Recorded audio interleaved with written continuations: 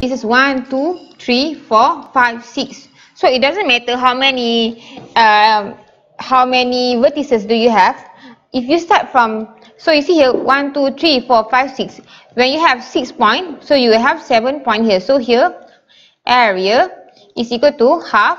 So if you start from here, you should end from here to here back. So 5 over 2, negative 1 over negative 1, negative 3, 2, 6, 3, negative 2, negative 4, 0, negative 3, 2. And then you need to come back to the first point, which is 5, 2. So you see the first and the last point is same lah. So half. So above and below is plus. 5 times negative 3 is negative 15. And then plus negative 1 times 6 is negative 6. 2 times negative 2 is negative 4. So plus 3 times 0 is 0.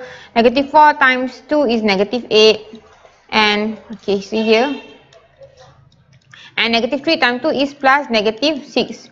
So below to above is minus. So minus 2 times negative 1 is negative 2. And then minus 3 times negative 3 times 2 is negative 6. And then 6 times 3 is 18. And then minus 2, negative 2 times 4 is 8. And then minus 0 times is 0. And 2 times 5 is 10. So you get how? Negative 15 minus 6 minus 4 minus 8 minus 6 minus minus will become plus 2 plus 6 minus 18 minus 8 minus 10 is equal to half.